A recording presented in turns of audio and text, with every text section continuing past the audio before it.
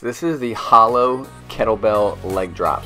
Okay, this is like me putting a bunch of different things together. This is an awesome exercise just to dominate the entire trunk, because you're worrying about the ribs being pinned down, which is number one.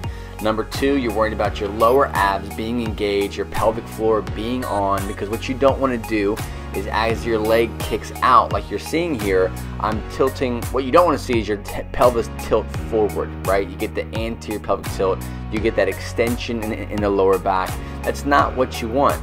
You want to be a strong, neutral trunk, and this is both challenging the upper rib area, the upper abs, the trunk in general, to stay locked in, as well as your lower trunk, your lower abs, and your pelvic floor to be able to stay engaged while you're moving.